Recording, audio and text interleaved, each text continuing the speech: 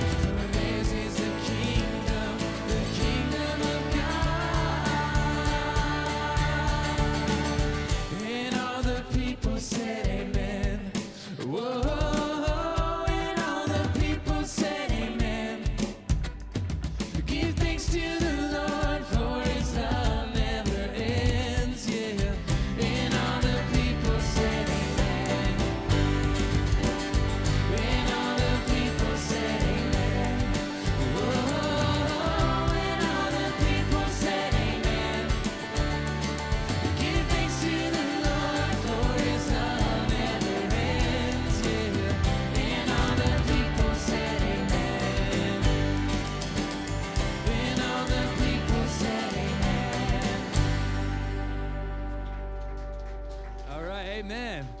How are we all doing this morning? Feeling okay? All right, everyone looks good. Everyone looks like they're kind of joyous. This spring weather has finally decided to join us, which is kind of nice. I see some fist pumping back there, which is great. I think so. Well, it's going to be a great day at church. I just wanted to introduce myself. For those who don't know, my name is Lucas, and I'm the worship leader for our Encounter service. This is our band. We may have seemed to have some drum issues starting off there, but we got them together. We doing okay back here, fellas? We'll figure it out. Technology, right? It doesn't even belong at church. Yes, it does, guys. It does. We like technology. But it's great to have all of you worshiping with us this morning. Let's go to God in prayer as we continue in worship.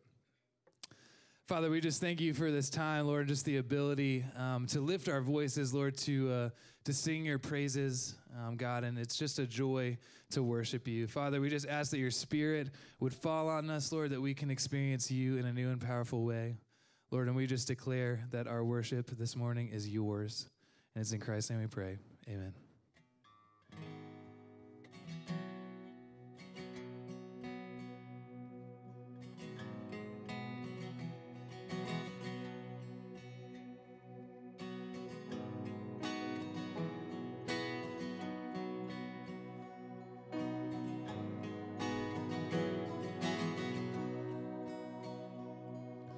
Here's my heart, Lord. Here's my heart, Lord. Here's my heart, Lord.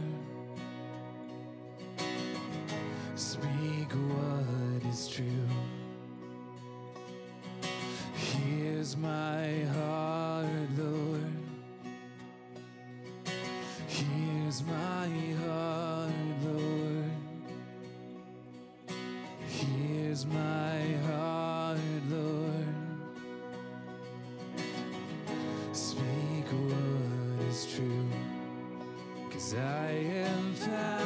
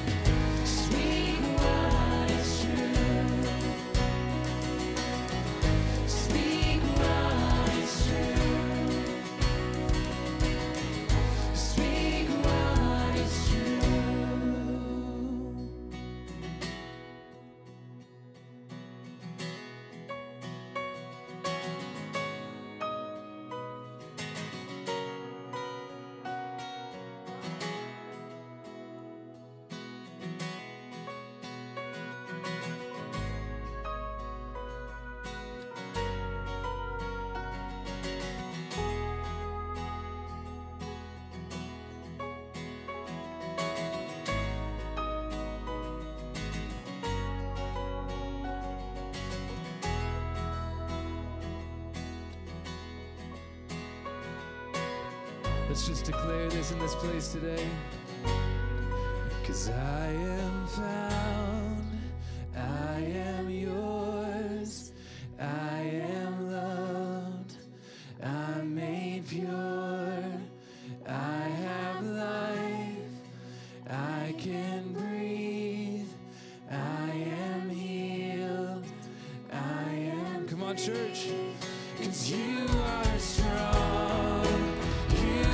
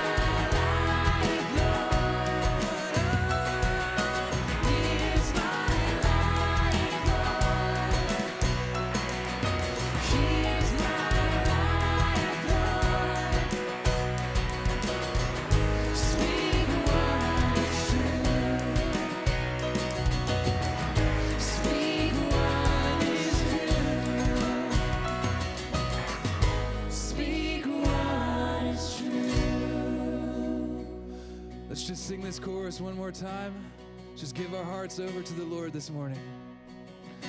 Here's my heart, Lord. Lift your voice. Here's my heart, Lord. Here's my heart, Lord.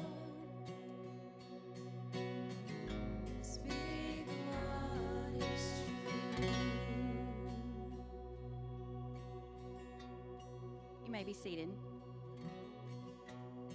Listen to these words from Psalm 139. Where can I go from your spirit? Where can I flee from your presence? If I go up to the heavens, you are there. If I make my bed in the depths, you are there. If I rise on the wings of the dawn, if I settle on the far side of the sea, even there your hand will guide me. Your right hand will hold me fast. For you created my inmost being. You knit me together in my mother's womb. I praise you because I am fearfully and wonderfully made. Your works are wonderful. I know that full well. Search me, God, and know my heart. Test me and know my anxious thoughts. See me if there is any offensive way in me, and lead me in the way everlasting. Amen. So this next song is called, it's called So High. And the idea behind this song is as we get into our new sermon series about having a big fat mouth, which I think some of us can kind of relate to that.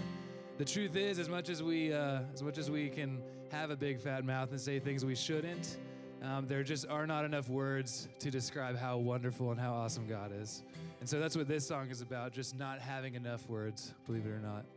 So just kind of reflect on that as we sing, and I hope that you feel the Lord's presence here this morning.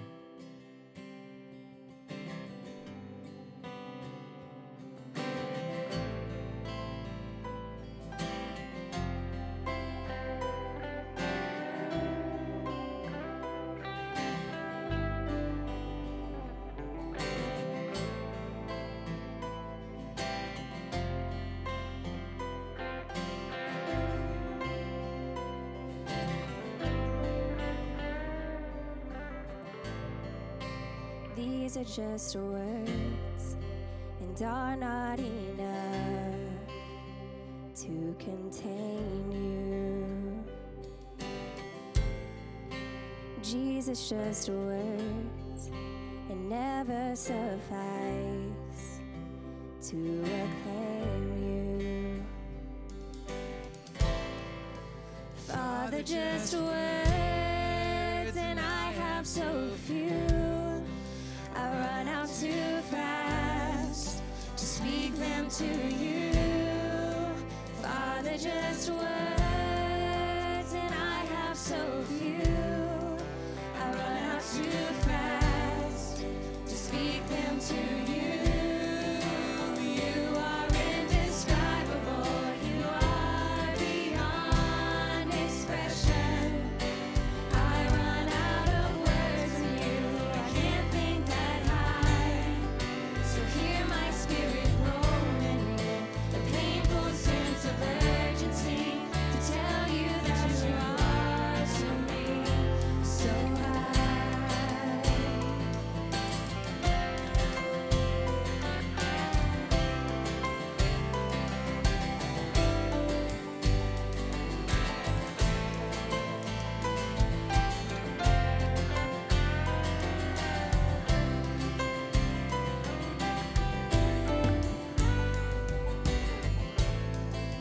These are just words and are not enough to contain you.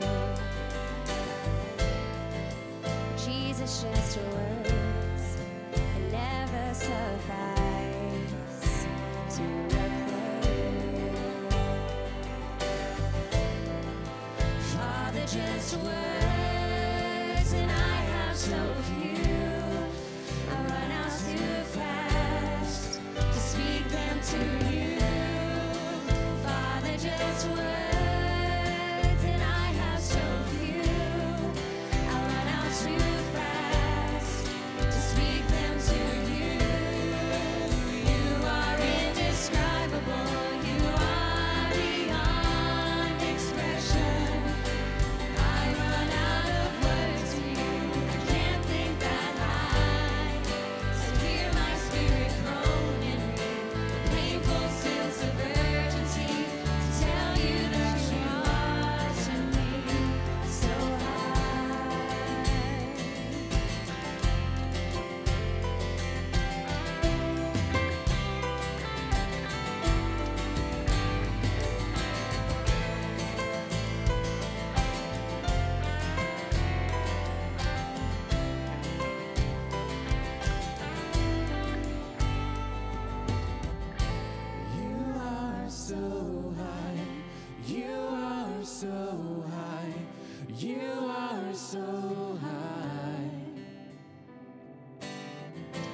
You are so high.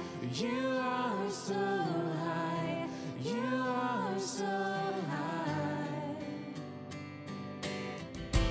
You are so high. You are so high. You are so high. You are so high. You are so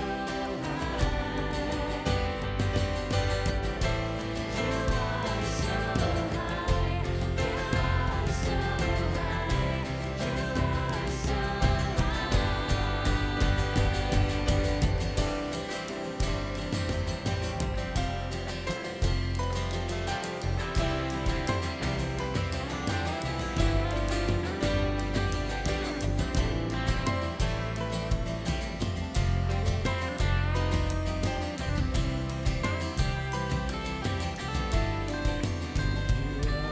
indescribable, you are beyond expression. I run out of words for you, I can't think that high. So hear my spirit groan in me, a painful sense of urgency to tell you that you are to me so high.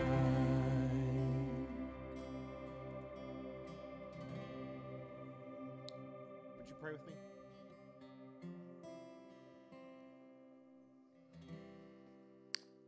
Father, you truly are indescribable. There are times in our lives when we simply just don't have the words to express just how grateful we truly are. That when we begin to count our blessings, truly, they are innumerable. And so, Father, we take this time to sing praises to you, to lift your name on high, to come before you as our King and our Lord. And Father, today we are here to lay our lives before you, to let everything else that would occupy our time, everything else that occupies our minds, to lay those things aside, that they would become less and that you would become great. And so, Father, in this time, as we are laid out before you, would you speak to us?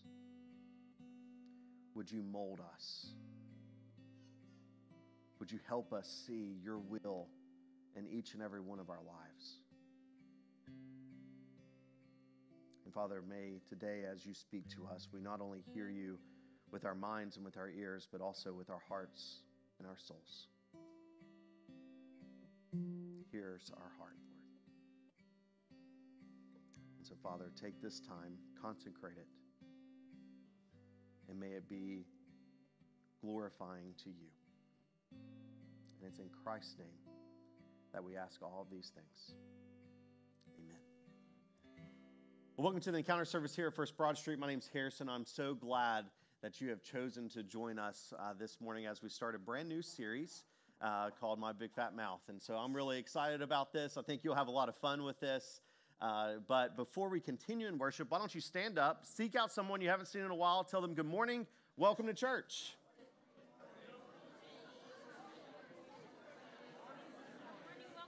Good morning, welcome to church. Thank you. Can you move my thing? I think Luke's gonna get it.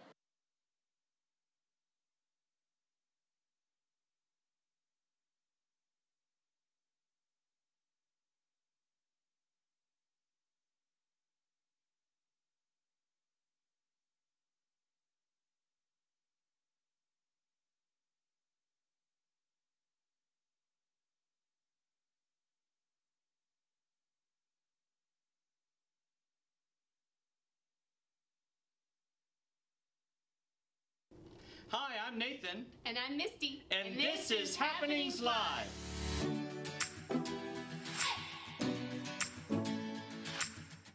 I'm Nathan, the Executive Director here at First Broad Street, and we're so excited you're worshiping with us today. And I'm Misty, one of your pastors. Please take the time to take our attendance folders found in each row and fill that out. Also, if you're a visitor, we have some special information for you, and we have a welcome gift in the Welcome Center. Camp time is coming up soon, and Camp Bays Mountain is having a grand opening next Sunday, April 29th in the afternoon. There'll be food and tours, and you can kick off the camp season by celebrating at the ribbon cutting of this new event. Also, there's still time to sign up for camp this summer, and First Broad Street folks get a significant discount. Please check in with your children's or youth minister to find out more. We have an exciting announcement today. Sissy Heaton has agreed to be our senior adult ministry leader, and she has so many wonderful ideas and a lot of energy to help us meet this need. Later today, we'll have a young adult cookout at Phil and Lisa Tenser's home. Bring your family and your favorite dish to share. Hope to see you there.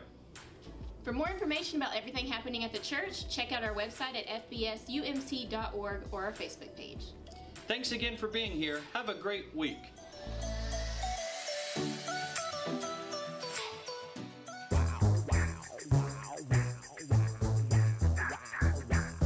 My boss is terrible, period. I gotta punctuate it. I said I loved your shirt, but behind your back I said I hate it.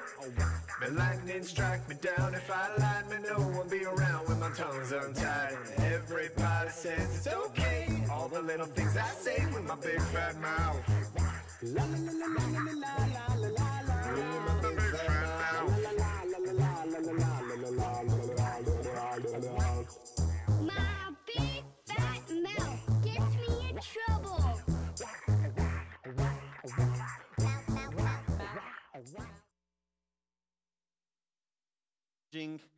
This series today.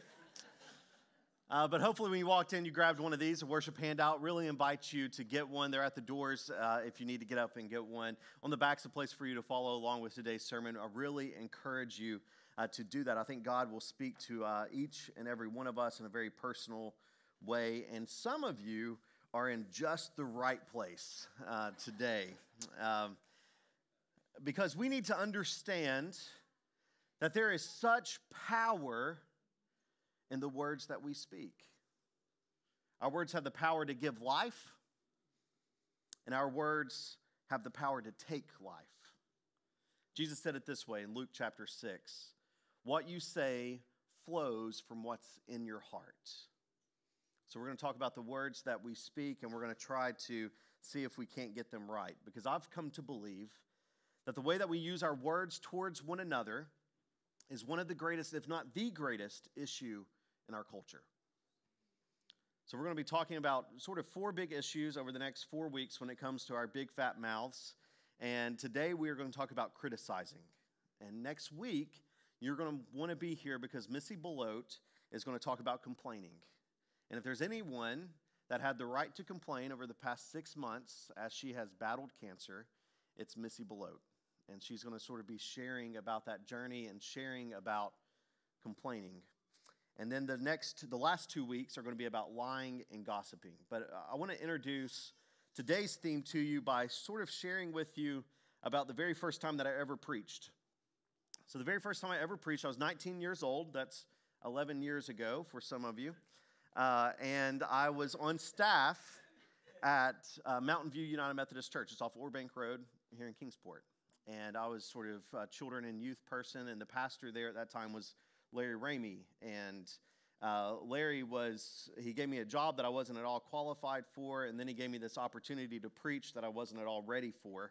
And so, good.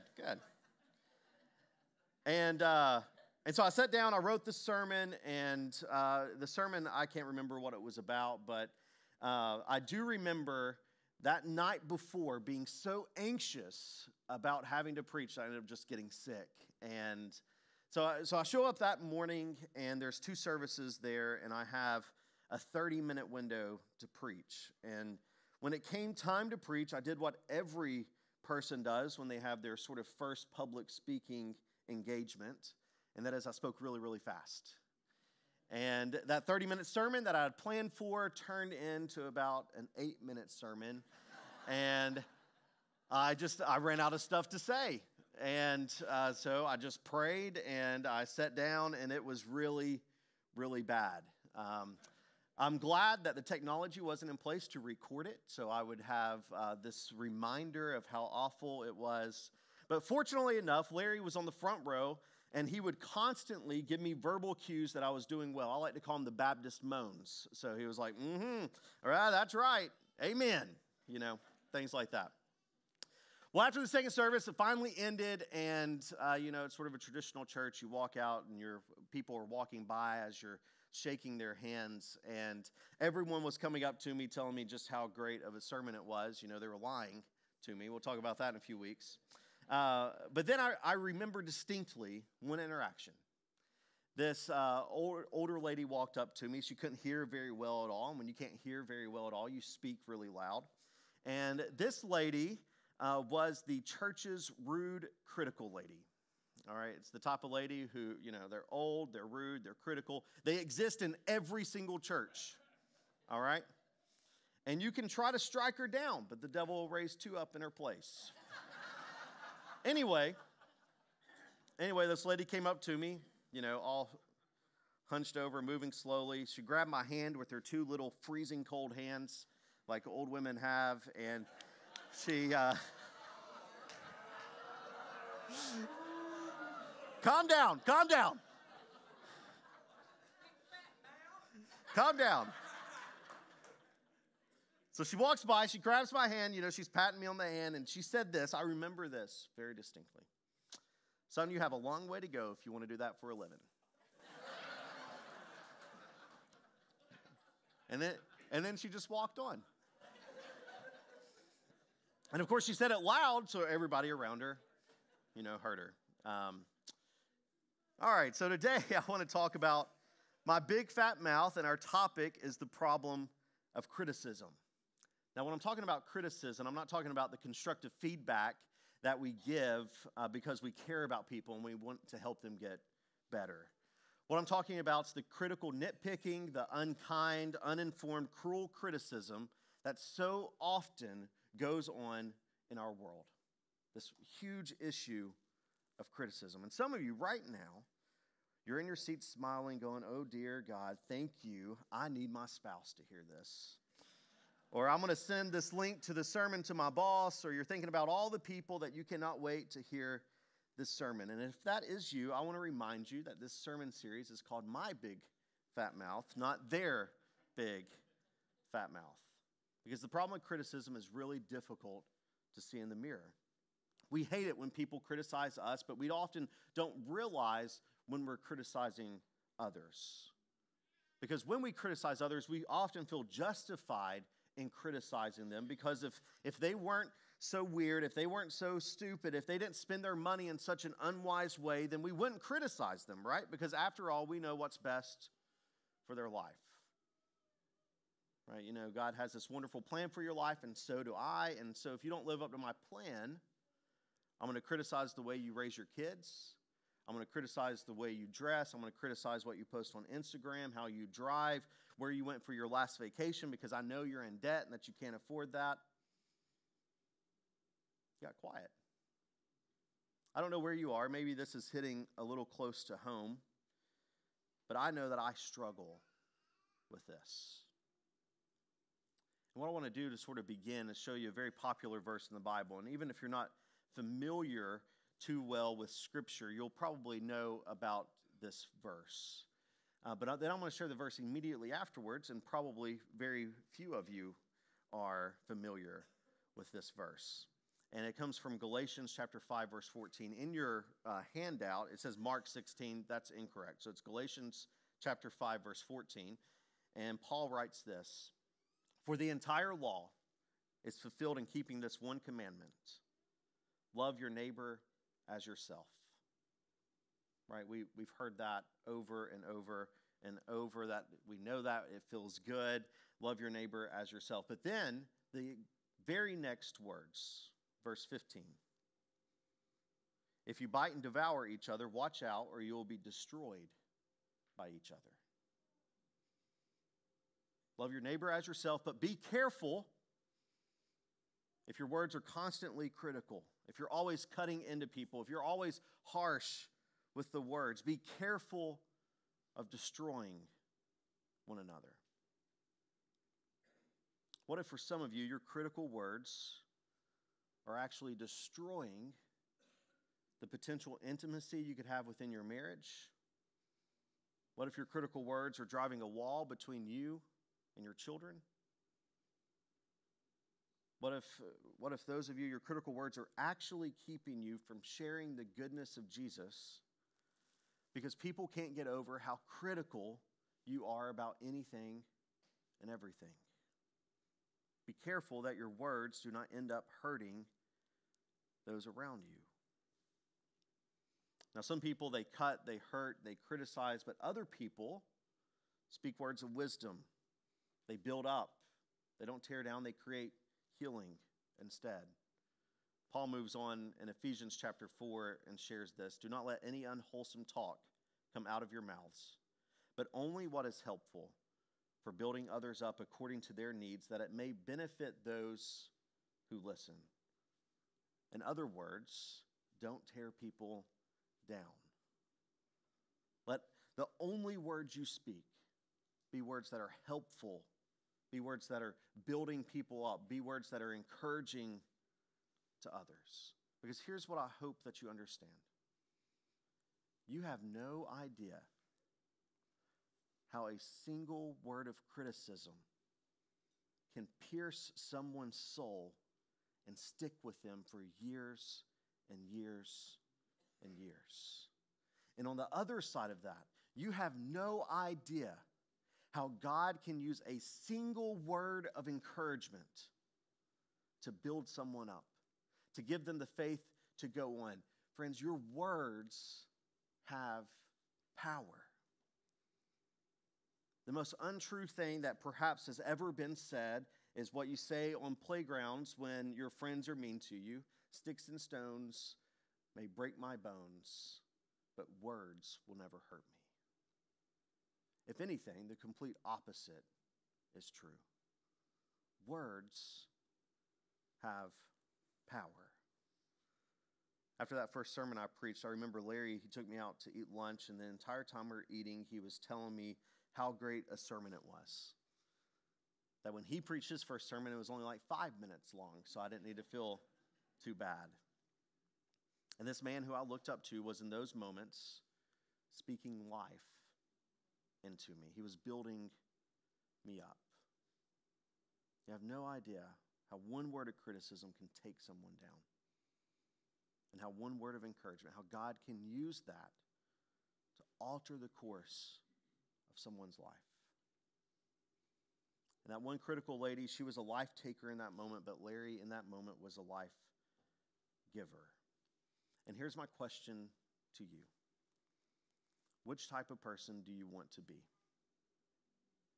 Which type of person do you want to be? There's two options, really. The first type is what I'm going to call a fault finder. And a fault finder, quite honestly, is what most people are. Right? Because of our sinful nature, because of our brokenness, we tend to look for what's wrong before we ever look for what's right. You can take a relatively good person, you can pick them apart before you ever get to lunch that day. Right? I don't like the way you walk, I don't like the way you chew, I don't like the jokes you tell, I don't like the way you snore, I don't like the way you breathe. Right, you've had that conversation. I can't believe the picture she posted on Instagram. She said she loves Jesus. Right? Can you believe the way that they raise their kids? I mean, if they're going to raise their kids like that, they might as well just put them in prison now. Right? I'm not judging, I'm just saying. Right? I can't stand the way they drive their car. They better take that Jesus bumper sticker off because they're being a bad witness. Right? Whatever it is easy to be a fault finder. And if you're a fault finder, let me remind you that in those moments, you're a lot like the Pharisees. Because that's exactly what the Pharisees did. Just one story, when Jesus was calling his first disciples, perhaps his most controversial choice of being a disciple was choosing Levi or Matthew. Right? Matthew was a tax collector. He was a Jew collecting money for the Romans. And he would scrape the top so that he would be wealthy as well. And so Jesus calls Matthew. Matthew says, okay. And then Matthew invites Jesus to join him and all of his tax collector buddies at his house for dinner. And this is what we read in Mark chapter 2. While Jesus was having dinner at Levi's house, many tax collectors and sinners were eating with him and his disciples, for there were many who followed him. When the teachers of the law, who were the Pharisees, saw him eating with the sinners and tax collectors, they asked his disciples, "Why does he eat with tax collectors and sinners?" On hearing this, Jesus said to them, "It is not the healthy who need a doctor, but the sick. I have not come to call the righteous, but sinners." That the Pharisees see Jesus doing something that they don't like, that they wouldn't do, and immediately you can imagine the disgust in their mouths. And so they begin criticizing. And if you follow the story of Jesus, you see that they do it over and over and over again. And the reason why they were fault finders, the Pharisees and us, is because a lot of times, one reason is because we're full of pride, right? That we think we know what's best. Another reason that we're fault finders is that sometimes we're insecure about something. And therefore, we end up criticizing people in the very area that we're insecure about, the things that are weaknesses in our own lives. The third reason is simply just because we don't understand. Right? So often we criticize from a distance something that we know nothing about. A lot of times that happens in church. If you had context, you might say that you understand. It's a lot of times before you have children, it's what you do to parents who do have children. Right? It's easy to criticize parents all day long for how they discipline their 2-year-old in the grocery store.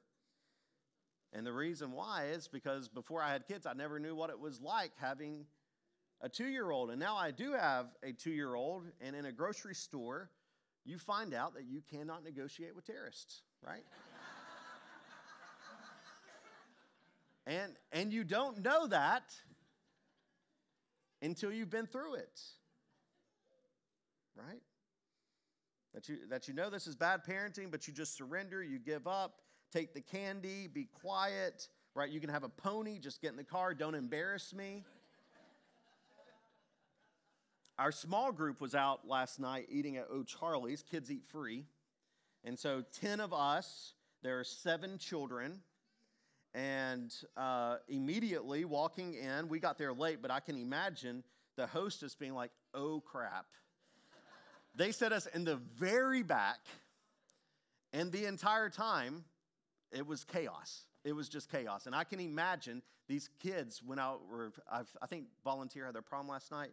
There were all these kids dressed up for prom, and I can just imagine them. What are they doing over there with all those kids rambunctiously? It's so easy to criticize when you just don't understand. And when you criticize others, a lot of times what we're thinking that, well, this makes me look smarter, right? I'm the expert in this area. This shows you just how good I am. But what it actually does is it makes you look insecure, it makes you look mean-spirited, and it makes you look angry. And ask yourself this: have you ever met a critical person that you would like to be like? Have you ever met a critical person that you want to be like? Because for me, I've never met a critical person once that I want to be like. In fact, speaking of critical people, there's a verse in the Bible that's about this. And I'm going to show you this verse, and you may criticize me for bringing up this verse, but I want you to understand this is the Bible.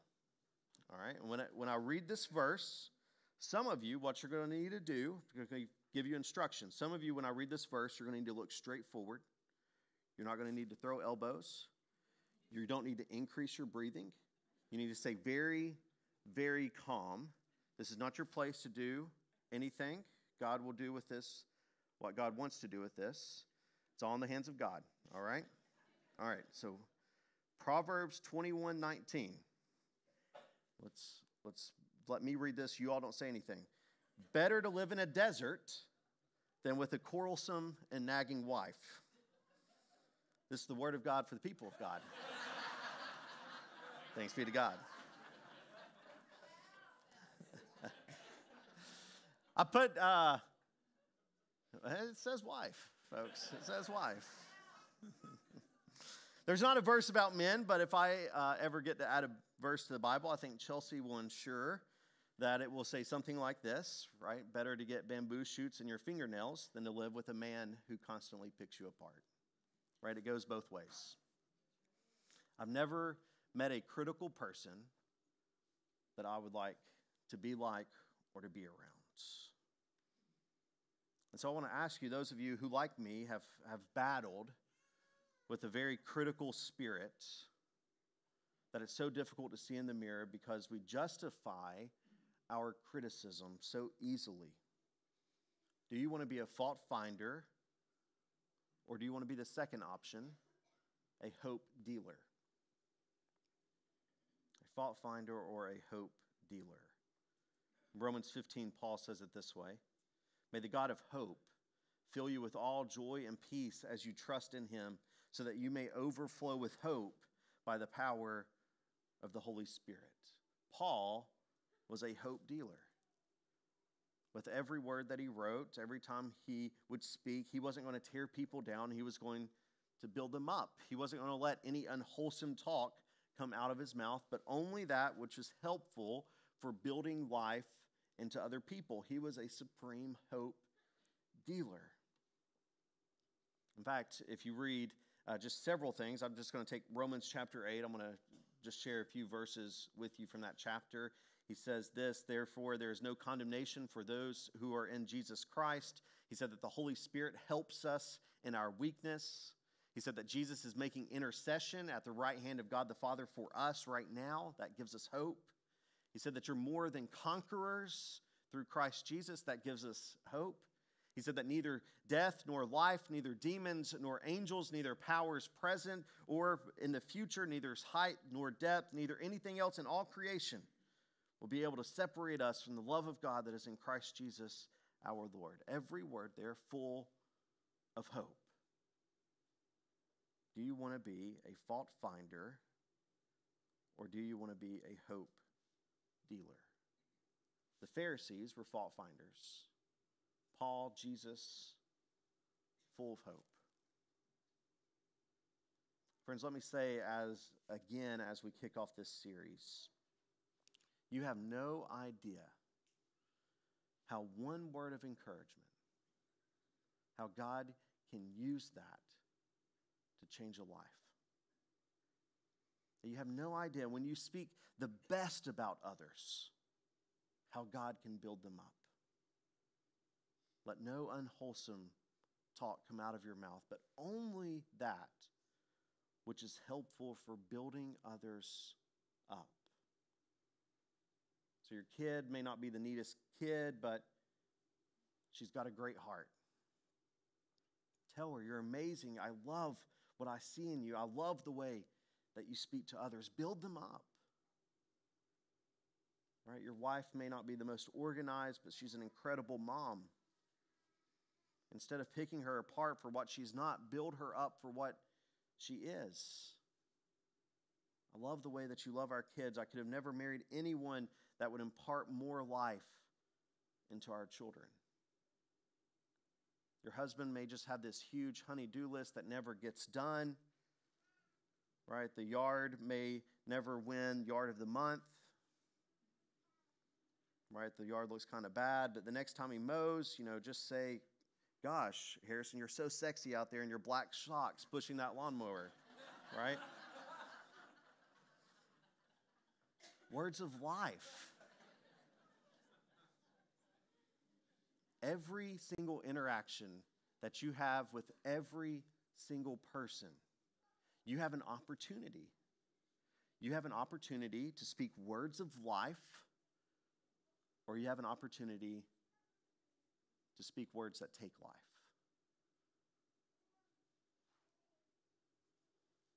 In every interaction, in every conversation, you have the power to choose whether or not to be a fault finder or a hope dealer. And as we begin this conversation over the next few weeks, as we open up today, I just invite you to begin thinking about how in every situation you can make a difference. At the bottom of the card there are some questions to consider. And so I'll just read these as you can ponder these over the next week. Who are you most critical of?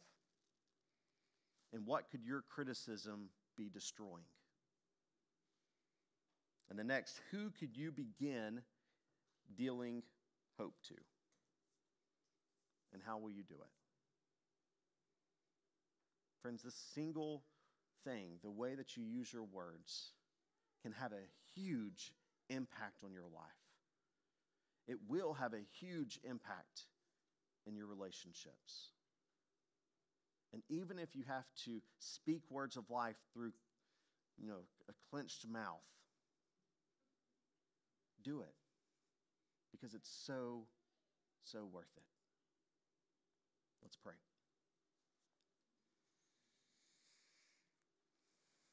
Father, so often in our lives we struggle to say the right things. So often in our lives we're fault finders. Before we ever give someone the benefit of the doubt, we so often assume the worst. And so, Father, in these moments, we ask that you would speak powerfully to us. Because, Father, you are a hope dealer. As you speak to us, you encourage us. You help us know that the worst is not the last, the best is yet to come. You help us know, Father, that you are always with us. That nothing in this world, not even death, can separate us from your love. And so, Father, all of that hope that has been given to us, may that pour over in us. May that hope splash on everyone that we come in contact with. And so, Father, as we go into this week, as we go into speaking with family members, with spouses, with children, with parents, as we return speaking to fellow students and to teachers and to bosses and to colleagues, Father, we just ask that you would give us the strength, that you would give us the encouragement to be hope dealers and not fault finders. And Father, all this we ask in the name of Jesus, our Lord and our Savior. Amen. I have, you don't have to play.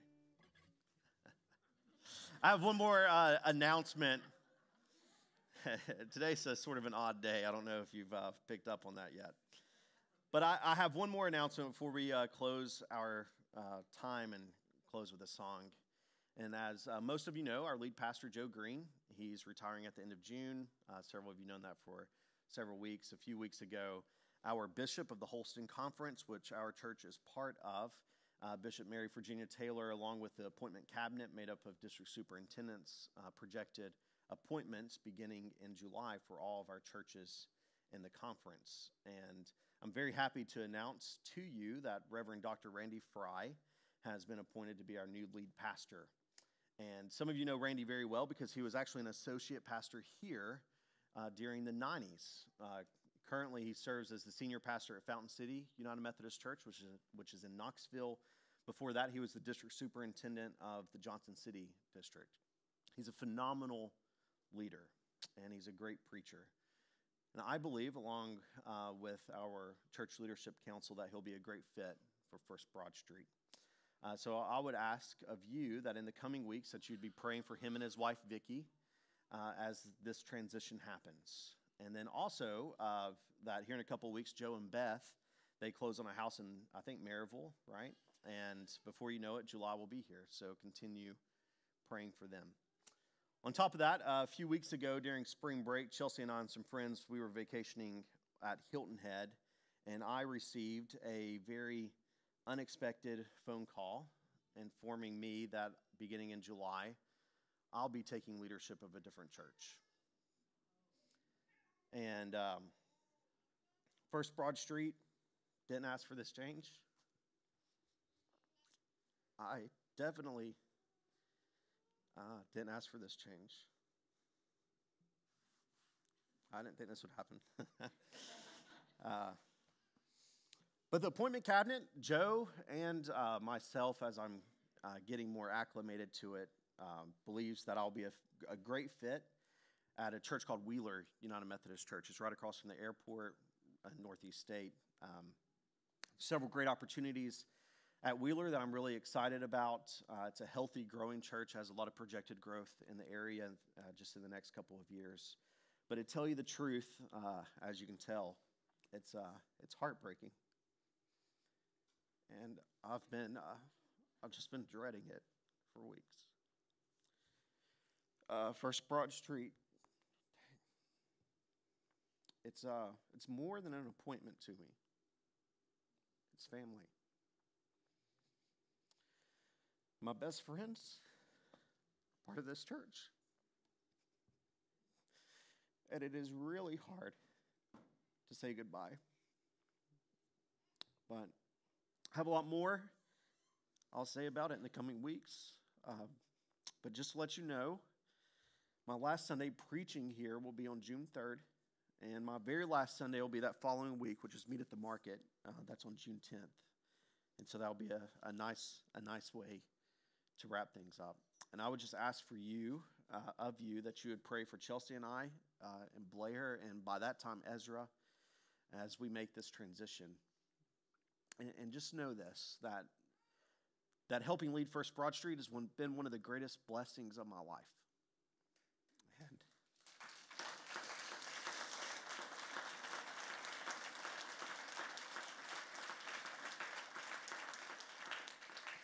And I truly believe that I'm leaving things much better than I found them.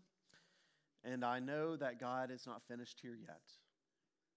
Misty and Randy will both be giving leadership to this service. I think you'll see people like Lucas and John Rowe taking more leadership in the service as well.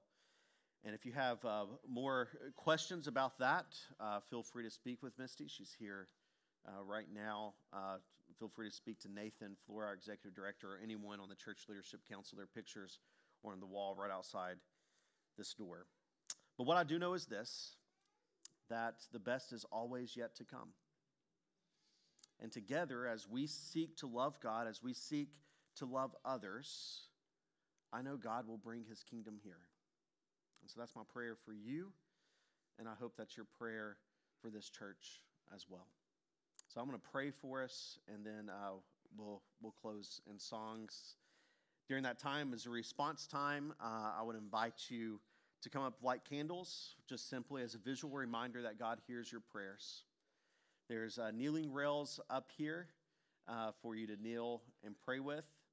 I'll be available after the service. I would ask that during this song, let's make this about Jesus and not about me. Just don't form a welcoming line for me or anything.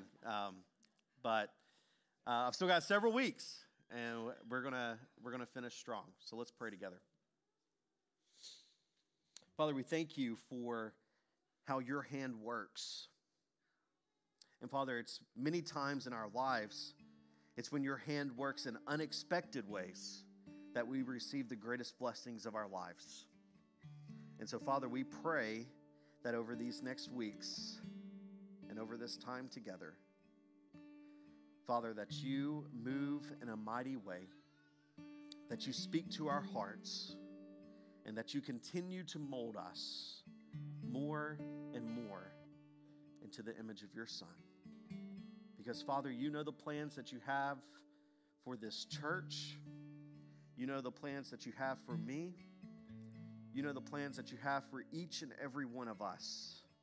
And our job is simply to say, here I am, send me. And so, Father, give us the courage to say yes to wherever you're leading us. Give us the courage in every interaction to be people of hope, to be people that deal hope, and to be people that give life. And so, Father, in these moments, encourage us. And it's in Christ's name that we ask these things. Amen.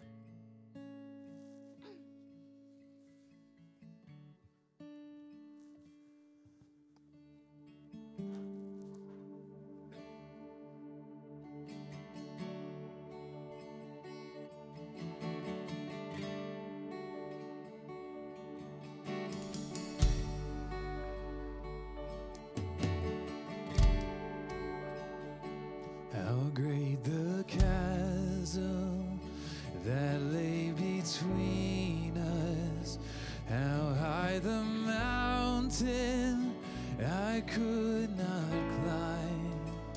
In desperation,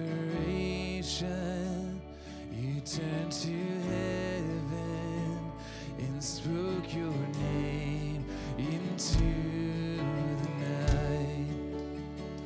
Then through the darkness, your loving kindness tore through the shadows of my soul.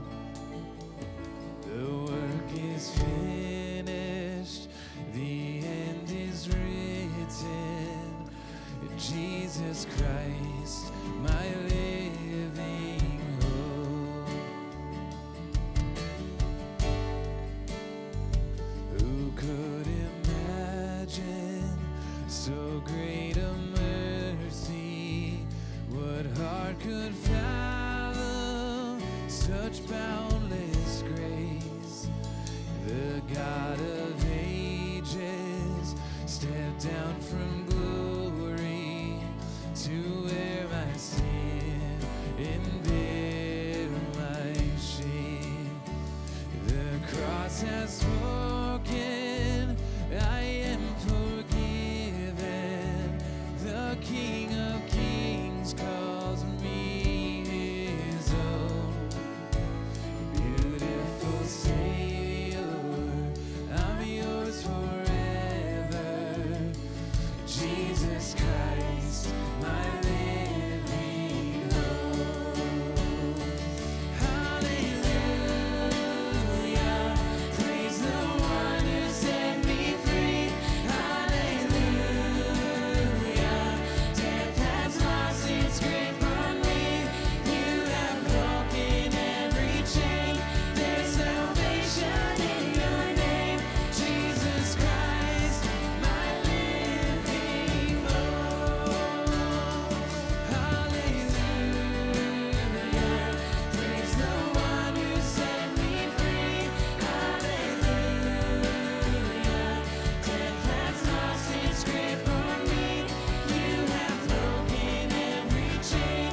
There's salvation in your name, Jesus Christ, my living hope.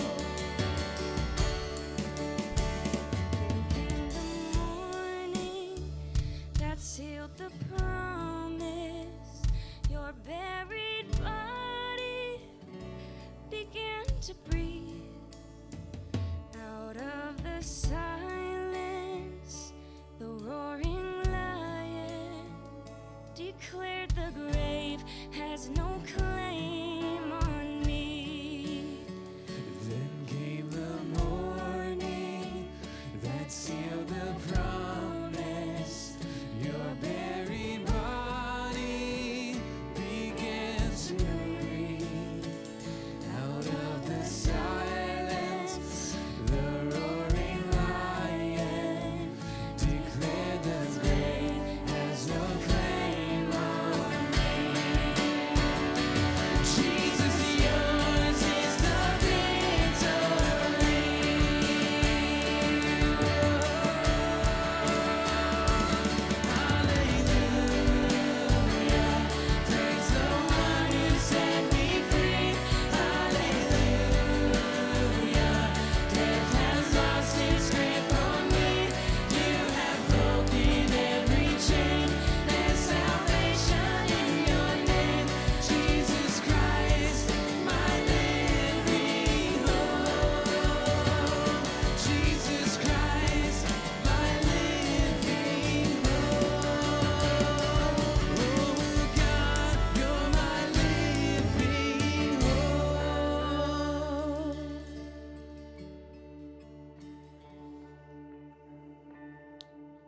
Friends, would you please stand with me as we close out? And can we pray together? Father, truly, you are our living hope. We don't place our faith in people. We don't place our faith in government. We don't place our faith in anything that this world has to offer. But Father, we place our faith in you, knowing, Father, that the worst is never the last and that the best is always yet to come. And so, Father, go with us because you are our living hope. We can be hope dealers to everyone that we come in contact with. And it's in Christ's name that we ask these things. Amen.